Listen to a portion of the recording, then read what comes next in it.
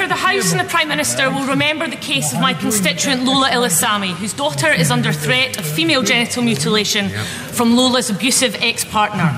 I want to thank Channel 4 News and Cathy Newman for breaking the story, and I want to thank the Prime Minister for intervening and granting an 18-month reprieve. Lola now has temporary right to work, but no recourse to public funds if she cannot find a job. Long-term certainty is what this wee girl and this family needs.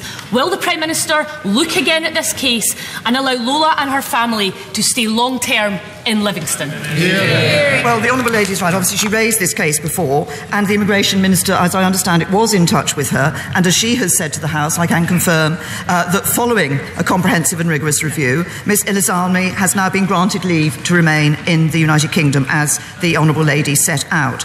I wanted to say something about the female genital mutilation issue, because she raised that and the concern about the daughter and the threat that she might be under. This is an absolutely abhorrent crime. A lot has been done by the government to deal with the FGM issue, but we cannot tolerate this practice, and our work to tackle FGM is an integral part of our violence against women and girls strategy, which we published in March last year. I think we all accept, though, that we do need to do more to ensure that young girls are not subject to this horrific abuse.